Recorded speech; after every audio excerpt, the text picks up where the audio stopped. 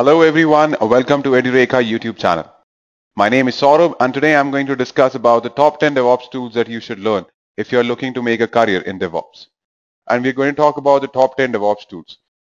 So there's an order in which we have created this list.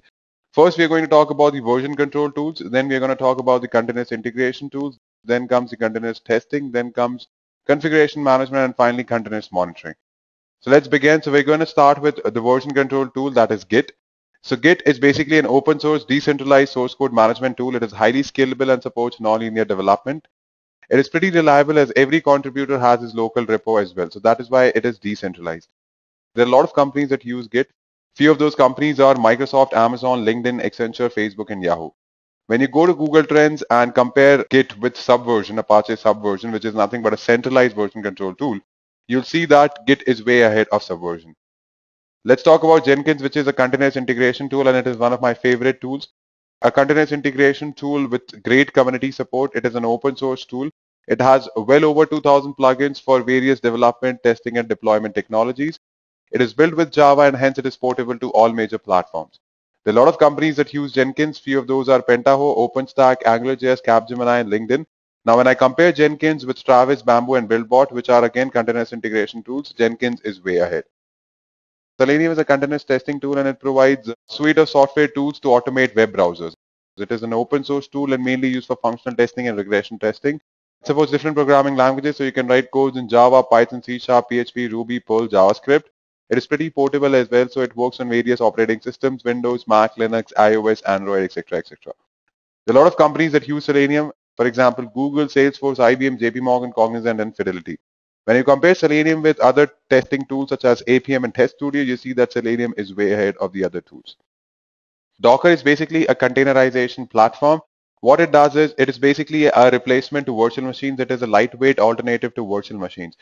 And it completely removes the problem where the code works in the developer's laptop but does not work in the test or the prod environment. So it provides a consistent computing environment throughout the software delivery lifecycle. So what you can do with Docker is you can write your code in an easy to write Docker file, create an image out of that, upload that onto the shared repository, and different teams can pull that image and create as many containers as they want. So there are a lot of companies that use Docker. For example, Uber, New Relic, PayPal, eBay, New York Times, and Oxford University Press. Now, when I compare Docker with Vagrant, Docker is way ahead. Right? You can see that from the graph as well. Docker is here 97 and Vagrant is somewhere 11. When I talk about Puppet, so Puppet is basically a configuration management tool. It is used for deploying, configuring, and managing servers. It is one of the most famous tools out there for configuration management and is there since 2005 and has the major market share. It has a master-slave architecture and is an open source tool with a long commercial record. There are a lot of companies that use Puppet: Cisco, JPMorgan, Chase&Co, Raytheon, Teradata. So there are a lot of companies that use Puppet and it is currently the most famous and the most mature configuration management tool. When I compare it with Chef, you can see that Chef is a bit ahead of Puppet. It is because Puppet is there since 2005 and Chef is relatively new, but it doesn't mean that Puppet is not used in the market. It has a major market share, even more than Chef. So Chef is again a configuration management tool. It supports multiple platforms like AIX, CentOS, FreeBSD, and can be integrated with cloud-based platforms. It is an open source tool with active, smart, and fast-growing community support. A lot of companies use Chef. For example, Mozilla, Expedia, Facebook, Walt Disney, HP, and Rackspace. And this is the same Google Trend graph that you can see it in the slides right now. Ansible is again one configuration management tool. It is relatively new and it supports push configuration, which means that the server pushes the configuration onto the nodes. The nodes won't poll the server for configurations and then pull it. So it supports push configuration where the server pushes the configuration to the node. It has a master-slave architecture and it is completely agentless, which means that you don't need to install anything on your agents. It uses simple syntax which is written in YAML. It is very easy to set up and very easy to use, and that is why it is the most trending configuration management tool right now. And you can see that it is competing with Puppet and Chef, which are there in the market for quite a long time, right? And when you see that it is somewhere close to Chef from the graph itself, and it's pretty trending, and giants like NASA have adopted Ansible. So you can definitely watch out for this tool. Then this year it will definitely acquire a huge market. Let's talk about Splunk. So Splunk is basically used to store, search, analyze, and visualize the machine-generated data. It can ingest any type of data file. It can create knowledge objects for operational intelligence. It monitors business metrics as well. A lot of companies use Splunk. Cisco, Facebook, IBM, Bosch, Motorola, Domino's are few of those. And when I compare Splunk with ELK and Nagios, although Nagios is entirely used for continuous monitoring, whereas ELK and Splunk have many other uses as well. Nagios is entirely dedicated to continuous monitoring, but still if you compare the three tools, you can see that Splunk is a clear winner. When I talk about ELK, so ELK is basically a powerful collection of three open source tools, Elasticsearch, Logstash, and Kibana.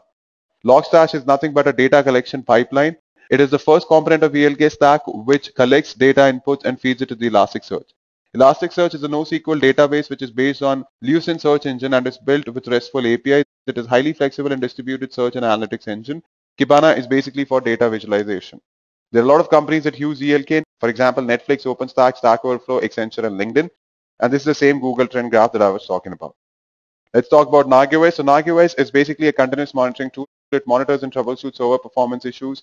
It allows us to plan for infrastructure upgrades before outdated system cause failures. It can be used to automatically fix problems when they are detected.